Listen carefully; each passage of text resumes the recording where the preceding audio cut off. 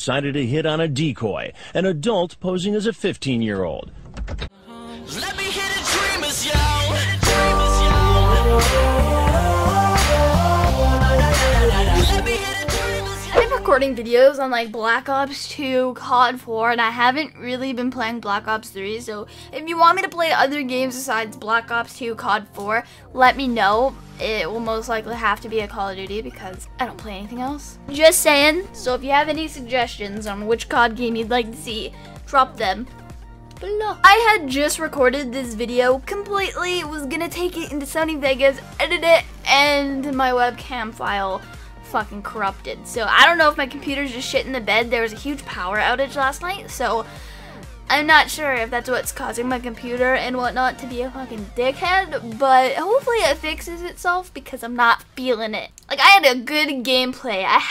It was solid video, but no, life just doesn't work for me sometimes, and I gotta do shit over again. Use code Allie for 5% off of your G Fuel products. I'm just fucking with you, I don't have a code.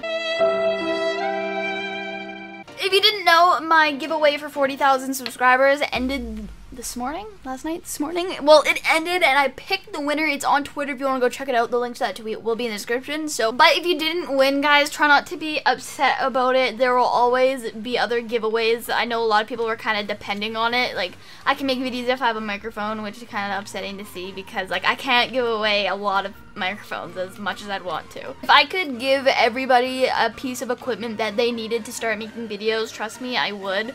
But the funds in my bank account would not enjoy me very much if I decided to do that. But don't worry, guys, if you didn't win, there's always the next giveaway, which will probably be at 50,000 subscribers, as that's my New Year's resolution goal. But as you all probably know, there has been an incident at a zoo someplace in the world, and what happened was a kid actually fell into the gorilla enclosure. If you live under a rock, you probably would not have known that, but it's something that has actually happened. There is two standpoints that I've seen currently from the majority of the people talking about the subject, and those two standpoints are: one, the mother didn't watch her child good enough because it fell into an enclosure at a zoo, and then there's the opinion of, you know, maybe the gorilla shouldn't have been shot to death, and there's really no win-win situation here. Yeah, I may not be a parent, but I can see this from both sides of the spectrum. For one, being a parent, you cannot watch your child 100% of the time, no matter how hard you try, unless you have them fucking leashed and attached to your hip. And as some parents, that's just not, it's not how it goes. At the same time, in the end, should your kid have not been watched to the point where they fell into an enclosure? No, probably not. Who knows what the wild animal was gonna But I can also see it from everyone else's perspective where it's, you know, the gorilla shouldn't have been shot, it was taking care of the child. Well, it's a wild animal. You have no idea. It may be in a zoo and it might be trained to a certain extent, but it's still a wild animal. It's supposed to be in the wild. Who knows what it's gonna do, dude? You honestly have no idea what it's going to do until it does it, and if that gorilla were to kill a child, it probably would be put down anyway. But at the same time, if maybe they tranquilized it, that maybe made a difference. I don't know what kind of went into the decision making at this point. I only really know what has happened from the headlines, to be honest. I didn't really read any articles or watch any videos.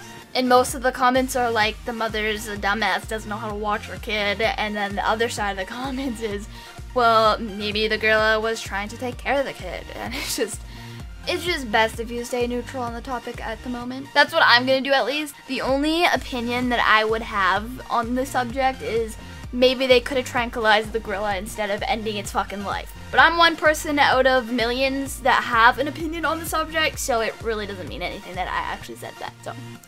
But if you guys have an opinion on the story, you should definitely drop it in the comments. I want to see where you guys stand on the subject because it's been a quite popular subject on social media recently. A lot of jokes kind of surfacing recently about the whole subject. I can admit that I personally think some of them are funny, but at the same time, it's really not that a zoo animal that was captured, you know, put into a cage to be looked at all day, lost its life due to human error. Like, that's just...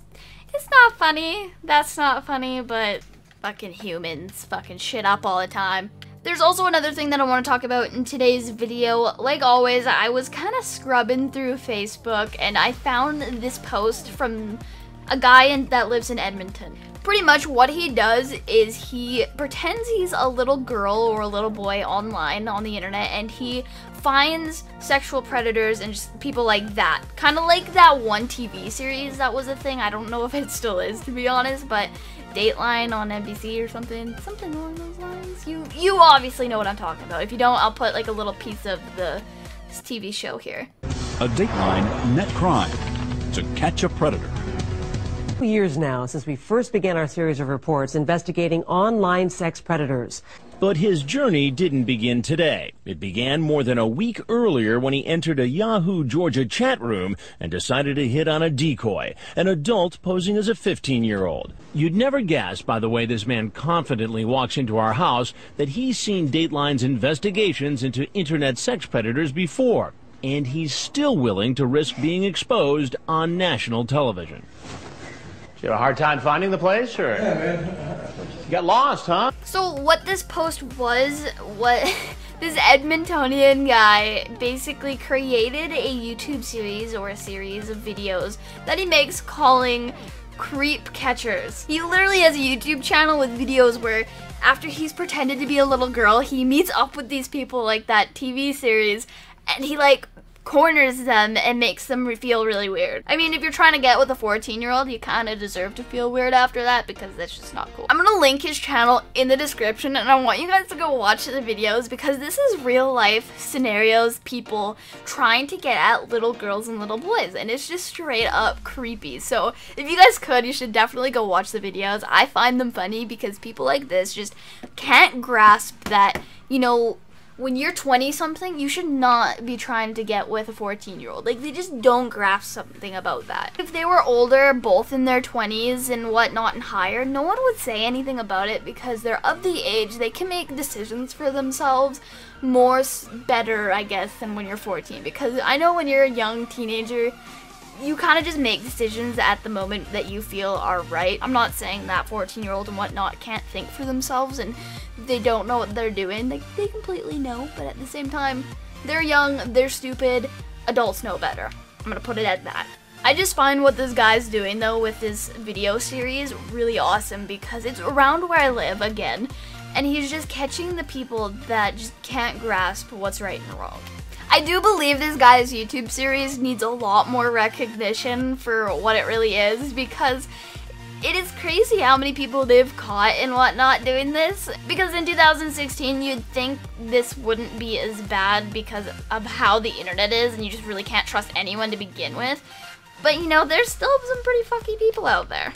So if you wouldn't mind, guys, I'd really appreciate it if you would go check out the guy's YouTube channel and, you know, maybe comment in the comment section, Allie sent you or something, because I honestly think his videos need a lot more recognition because of what he's doing. Like, it's nothing stupid, it's for the good, and he's potentially saving people from being, like, harmed from these people. Hopefully you did enjoy the video nonetheless, and I'll see you guys in the next one. If you want, go check out the channel and the giveaway tweet in the description. So I'll see you in the next video. Let me hit a dreamers, yo.